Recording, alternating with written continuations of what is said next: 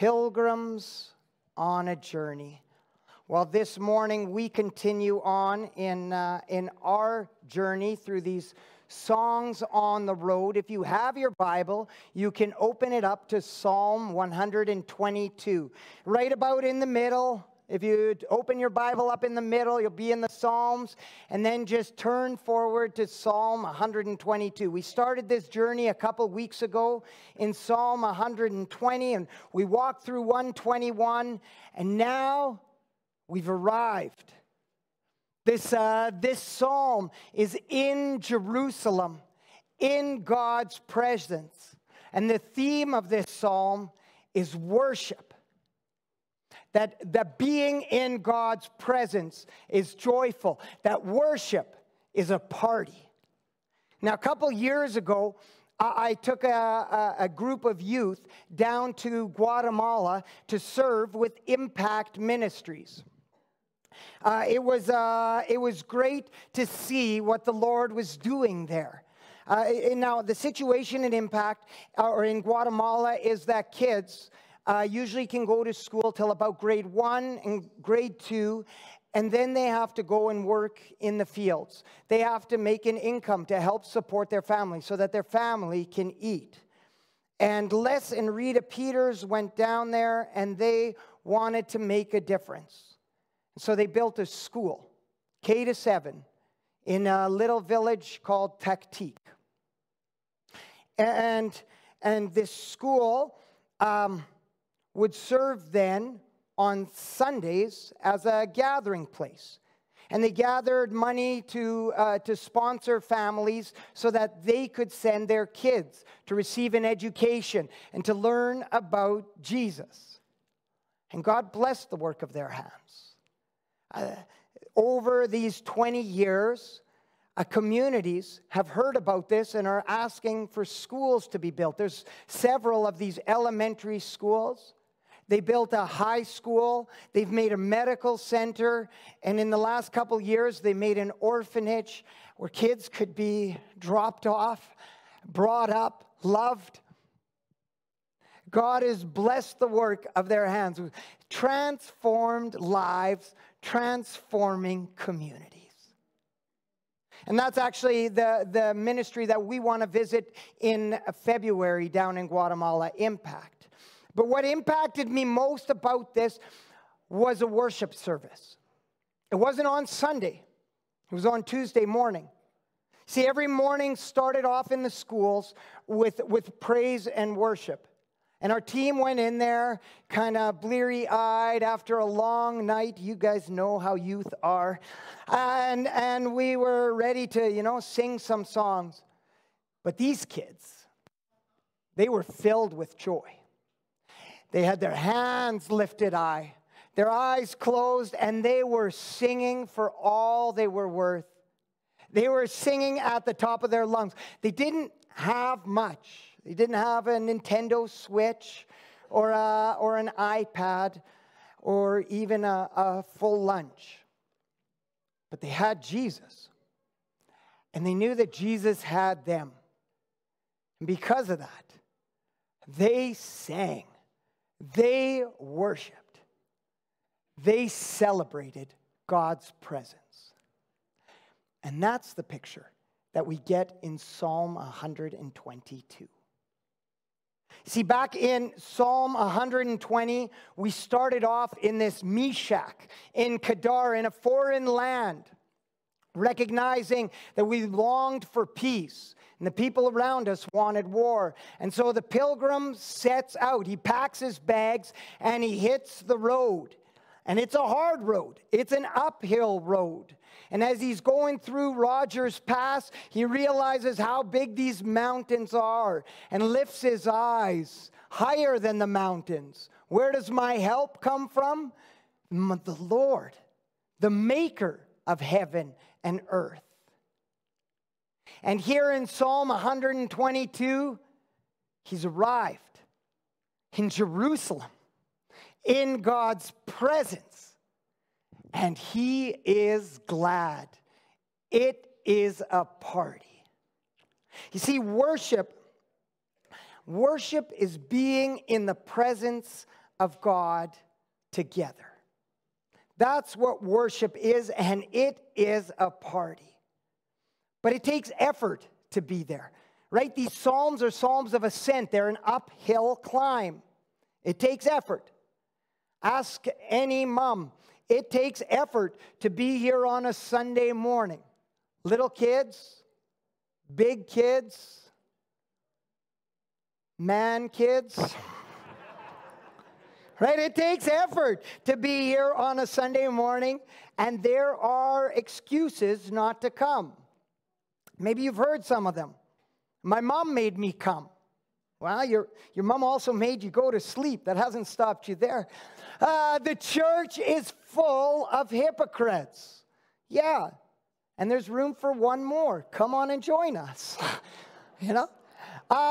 It's too hot. Or it's too cold. Come on. We live in Saskatchewan. It's always too hot, too cold, too windy, too much hail. Hang on for 10 minutes. It'll change. I mean, this kind of weather is what makes us hardy people, right? Amen? We only get 4 nice days a year. And if it was one of those days, you'd say, well, I can't come to church because it's too nice a day. Excuses. It's my one day to sleep in. The Seahawks are playing the early game. I connect better with God on the golf course or in nature. There's a better preacher I can hear on podcast. I don't feel like it. Excuses. Now, we could debunk these excuses, and you could see they're kind of flimsy. But instead of doing that, I want to concentrate on the one reason to come. Worship. Being in God's presence together. That's why. Now, before the Facebook lights up, we're glad you're here. You're with us. I know there's legit reasons not to come. But we have to ask ourselves, is this legit or is this an excuse? And my prayer is as we get Psalm 122, or as the Psalm 122 gets us, that we will want to be in worship. So, you can open up your Bibles. The psalmist sings a 3-part harmony here on 3 reasons or 3 things that happen in the worship service. All right? And the first is that in worship, we enjoy God. In worship, we enjoy God. Verse 1, I was glad when they said to me, let us go to the house of the Lord. The first emotion here, glad. It's kind of a bland word, right? We don't use that very often. I feel glad today. So some people have translated it as excited. I jumped for joy. I would use the word I was fired up. I was fired up when I was in the house of the Lord. Man, it was a journey to get here. And there were some hard stretches. But to be in the presence of God, worth it all. You know this feeling. Some of you are going to travel to see family. East Coast, West Coast, Winnipeg. You're traveling somewhere. You got to get through high gas prices, road construction, airport lines. But when you see family, it's worth it all. That's the sentiment here. Actually, he says, I was glad when they said to me, let's go to the house of the Lord. He's looking back at what happened. Someone invited him. And that's a word for us. Someone invited him in. I spoke to a woman whose husband had passed away, and she was struggling with coming on Sunday mornings. She said, we were a team. I could sit by him. We would go out afterwards. It's just not the same. And so she didn't come for a while. until a friend called her and invited her. Said she'd sit with her, take her out afterwards, even pick her up. And so she went. And she said it wasn't easy, but it was good. And I'm thankful for my friend who invited me. Church, that's kind of where we are. There's some people that we know that aren't here because they don't know how it's going to be to come back. They feel strange about entering in. What's it going to be like? We can invite others. Let me challenge you and me. You think about those 2 or 3 people that you would regularly see on in your row at the door. You're wondering how they're doing. Call them up. Text them. Invite them. And if you're joining us, I invite you. I'll sit with you. I can even come pick you up if you don't mind getting here at 7 a.m. If you're too far away, I don't want to make promises I can't keep. But come. Come. He's glad. He's thankful for the ones that invited him. And he jumps for joy. Our feet have been standing within your gates, O Jerusalem. He hits that surreal moment where he realizes where he is. Our feet are in Jerusalem. Can you believe it? We're here. We're in God's presence. And it's a plural. This pilgrimage isn't an individual affair. It's we are here. He's excited to be in the presence. This is better. Better than 50-yard tickets at Mosaic. Better than front row seats at Shakespeare on Saskatchewan. Better than 4-day passes at a Disney World. Better. Better? Better? I think sometimes the reason we struggle to come, to gather together to worship, is because we have a thin view of worship. And we have a thin view of the one who is here. The living God. The one who created Jupiter. Who shaped the Rocky Mountains. Who dug out the Atlantic Ocean. Here. The one who knows you. Who knows every atom in your body. Here. And this God wants to be with you. This God is glad that you are in his presence. This God is fired up that you are here. That's what we sang. For God so loved the world that he gave us his one and only Son to save us. Let me make that personal. For God so loved you. You. Let's just say that together. For God so loved me. Let's put our name in there. Don't say James. Say your name. For God so loved James that he gave his son Jesus.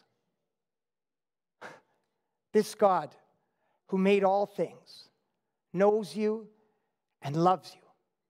He wants you to know him. We enjoy God and we are blessed when we come. Now test me in this. Check it out. God has reserved something of himself that can only be known as we worship together. Let me say that again. God has reserved something of himself that can only be known as we worship together. I know God is everywhere and in all time. But in the beginning, God created a day and he blessed it, the seventh day, the Sabbath. And you remember it made the Big Ten, right? Number 4, keep the Sabbath holy. He set these fences around it. Why? Because God hates golf. He hates kids' soccer. He doesn't like sleeping in. No, because God wants to be with his people. He wants his people to be with him, and he has something more for us. Blessing. That's how I read it. Something of himself that can only be known as we worship together. Now, pragmatically, this is true. Rebecca McLaughlin, in her book, Confronting Christianity, she cites Harvard studies that show that people who go to a regular service, a weekly, once a week or more, on average, are happier, healthier, live longer, give more of their money and their time, and don't use drugs, and don't commit crime. This is what she notices. And she goes so far as to say that making a weekly worship pattern in your life is as good for you as quitting smoking or eating more vegetables. Can you imagine? On our sign in front, Sunday morning worship, 9:45, more palatable than a kale smoothie. And better for you, too. Don't do that, Joe. Andrew said don't do anything crazy while he was away. We enjoy God together. See, so let me challenge you. Let me say, make the weekly gathering a priority. Put it down in your day timer. I know it sounds countercultural. It is. It is. The world will say put in your work schedule, and then your play schedule, and then your personal time, then your spouse, then your family, and then if there's time left, then the community, then the worship together. Stephen Covey will say get your big rocks in place first. Can you think of a bigger rock than God? Than meeting together with him? I know it can sound legalistic, and it can go there. But that's not the story in Psalm 122. And that's not the story from the rest of the Scripture. It is glad. People rejoice. It's a party as they gather together. So let me challenge you to that, because I believe the Bible, and I want what's best for you. All right? Can you accept that? Thanks, Catherine. Catherine can accept this. How about the rest of us? So that's the first point. This is his first point, that in worship we enjoy God. All right, the second and third are a little bit shorter. The second, in worship, we embrace family. See, what we see in this middle verse is that we enjoy thicker relationships with one another, and we see that we are family. Verse 3, Jerusalem, built as a city that is bound firmly together, to which the tribes go up, the tribes of the Lord.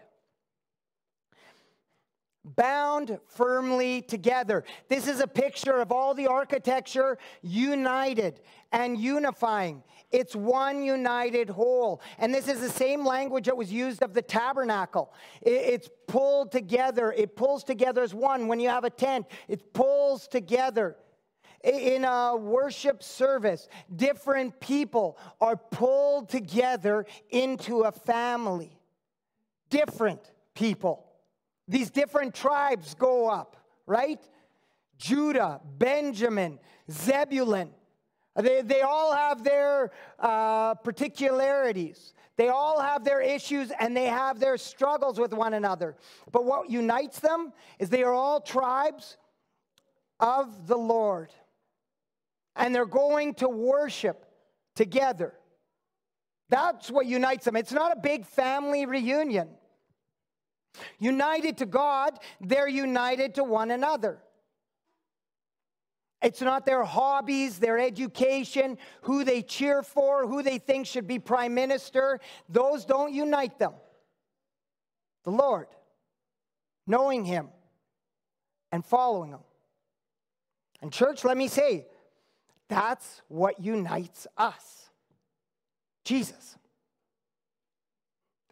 That we're saved by Him and that we follow Him. There's going to be particularities and issues and whatever else. But if this is the first thing, if this is the main thing, that we are following Jesus together, then we are united as a family. But if it's not, then we're pulling apart. So let me ask you, what's the big thing in your life? In which direction are you pulling? Is it for Menno Simons? For a Christian nation?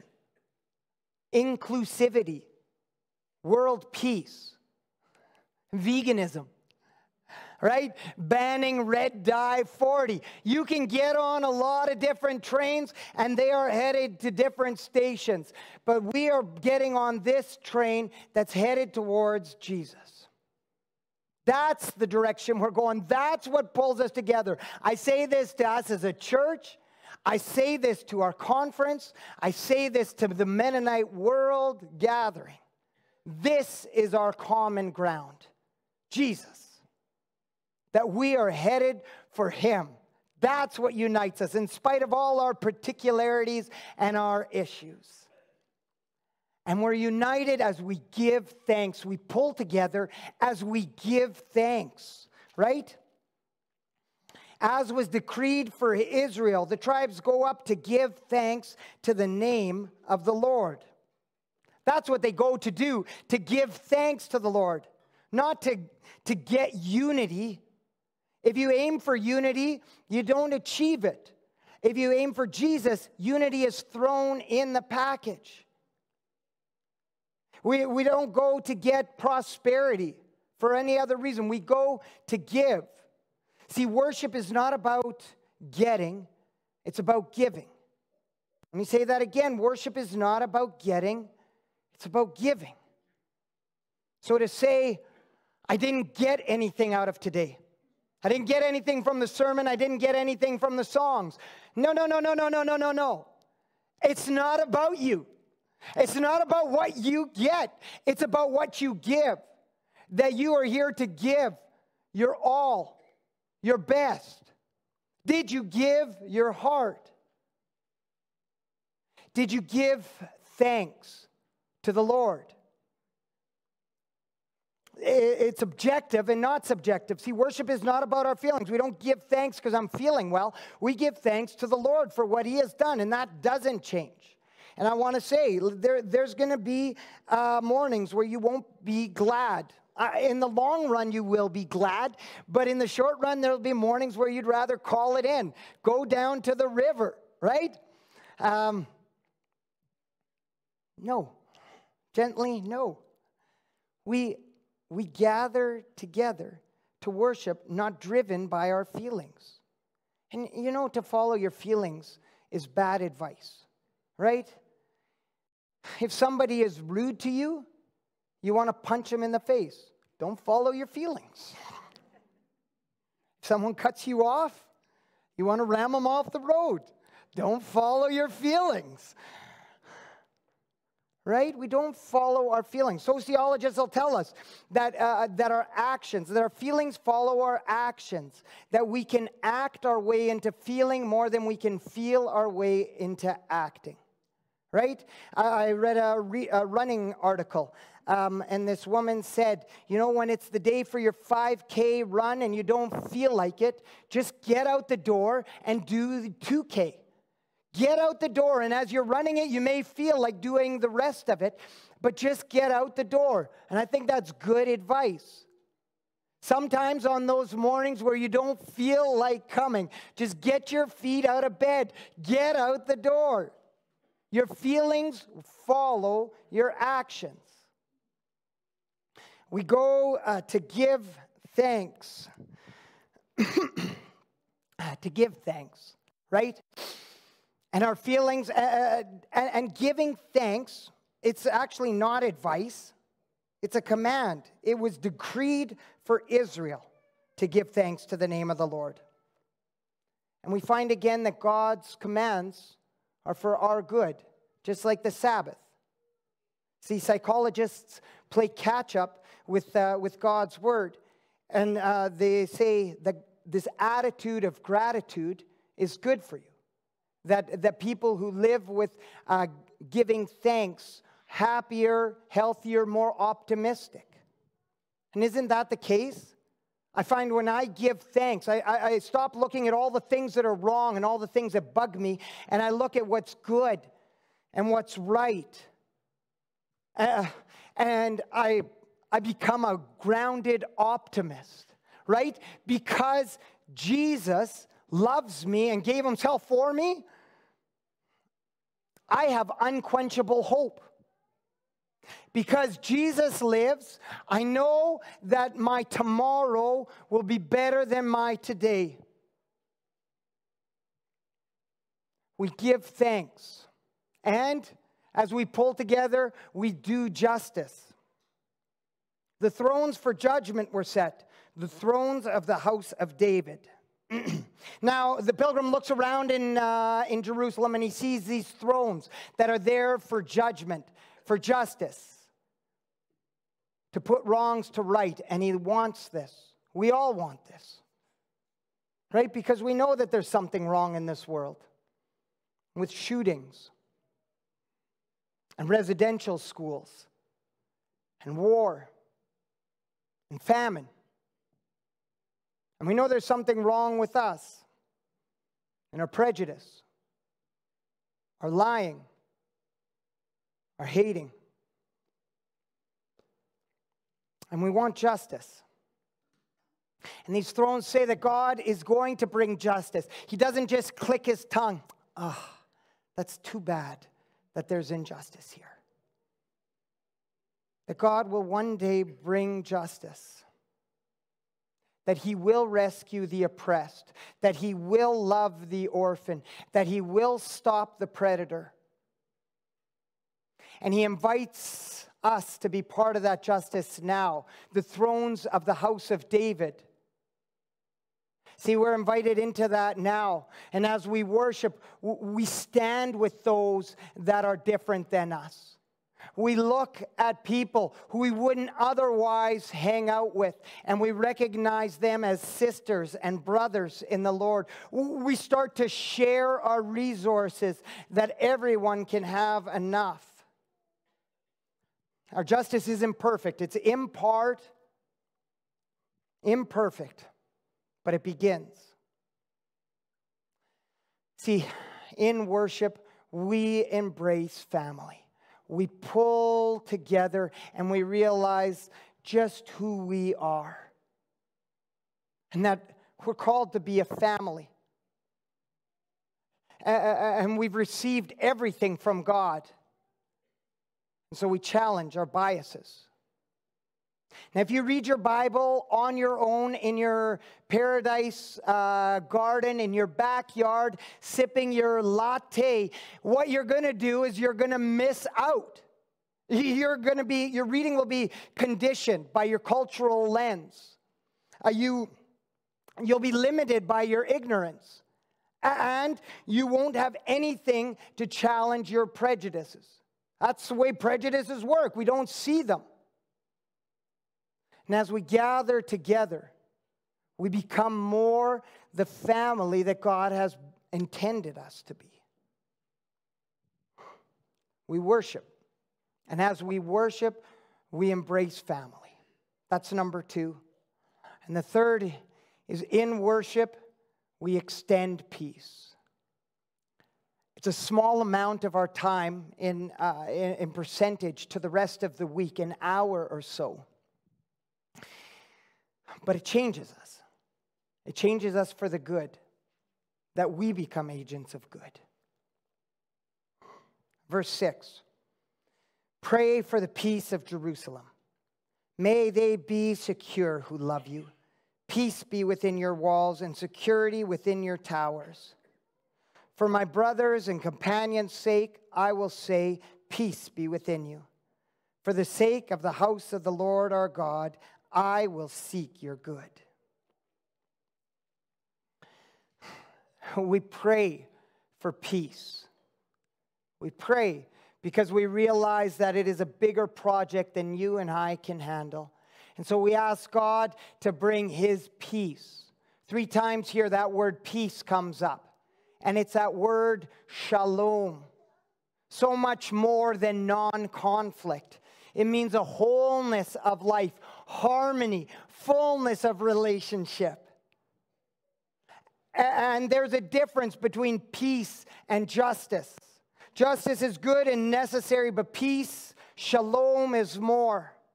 See, it's not an empty courtroom where justice has been served. It's a full banqueting table where everybody's glad to be there. It's not a city where every life matters. It's a family where every child is loved. Shalom. And so we pray, Lord, in your mercy, bring shalom within. I don't know if you noticed it, but that little word is repeated 3 times as well, within. See, the peace begins within Jerusalem, within those that are gathered. Peace begins within this house, with us. We pray for our sisters and brothers that peace of God, of knowing that Jesus has paid the price for all of our sins, is known by each one of us. We pray that the good gospel of peace would fill our heads and our hearts and our hands. It begins here, but it doesn't end here. I will seek your good. See, when we start to pray, our eyes are opened. We start to see things. Actually, we start to look for things. That's seek. It's actively searching out. Where can I do good? Where can we do good? And so we move, and we give a listening ear to a brother. We give a helping hand to a sister. We give a gift card to a family. We seek the good. And as we do that more and more within here, the house is filled with shalom, and it floods out the doors. And those that come here see this. They say, I want to be part of this. A place where you can receive love. Sign me up. A place for authentic community. That's what our world is hungry for. That's what we get to do here. Right? In worship, we enjoy God. We embrace family. We extend peace. Does that not make you want to come and worship together? Application. It's not rocket science. But what I want to do is I want to turn to actually the New Testament and see in this letter of the Hebrews. Now, Hebrews is written to a family of believers who are stopped meeting together, who are struggling to come together, right? They were too busy or discouraged. They were suffering. They were pulling apart. And so the author of to this letter, he writes so that they would come together. The first point, look at where you are. Chapter 12 of Hebrews. But you have come to Mount Zion and to the city of the living God, the heavenly Jerusalem. You're here. Our feet are standing. Heavenly Jerusalem. To the innumerable angels in festal gathering. To the party. To the assembly of the firstborn who are enrolled in heaven, and to God, the judge of all, and to the spirits of the righteous made perfect, and to Jesus, the mediator of a new covenant. Look where you are. It's the party, worldwide, universal. The party that's been going on for eternity past. We are invited to take part in here. To celebrate, to know this every Sunday. Look where you are. Look, I think we just need a renovated imagination to see where we really are. That's where it begins. And number 2, seek the good. The author to the Hebrews, he writes in chapter 13, 3 things. Let brotherly love continue. Do not neglect to show hospitality to strangers, for thereby some have entertained angels unawares. And remember those who are in prison as though in prison with them, and those who are mistreated, since you also are in the body. 3 things. Keep loving. Keep loving. We're to love one another as family. See, we don't love one another, holding on to one another as the best friend, but we don't let go of one another as a family member. We keep loving one another. Number 2, we keep including. We practice hospitality. If there's somebody here that you don't recognize, somebody in your row, welcome them. Introduce yourself. Take them home for lunch. Take them out to Tien. Get to know them. Share your story with them. Ask them how they met Jesus. You know, in doing so, you might find that it's actually an angel. Or it may just be a new brother in the family. Keep including and keep caring. Keep caring. Those that are in prison, those that are mistreated, and certainly it means those who are suffering for the gospel's sake around this world. And certainly it means those that are within here who are suffering. Keep calling. Keep praying. Keep inviting. Look. Look. Do you see where we are? Do you see where we are? We're in the presence of the living God.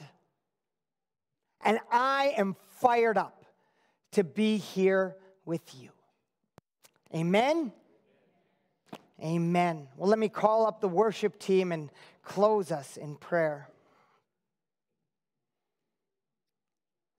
Father, you have invited us into your presence. You have made the way for us, and you say, come.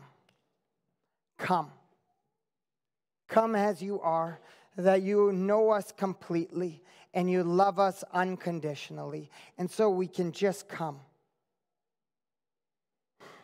So, Lord, I pray for those here that don't know you, that they may come, they may see who you are, the living God who created all things and who cares for them, who loves them, and they may come to you and surrender to you and join that worshiping community.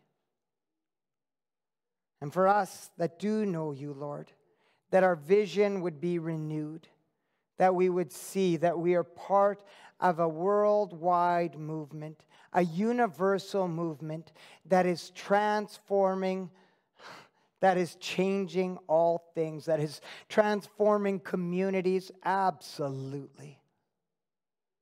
Lord, in this week as we go out, that we would know your Holy Spirit goes with us, and that we would pray, we would be motivated by our prayers, and that we would look to see how we can answer those prayers, how you are calling us to be part of the answer to those prayers.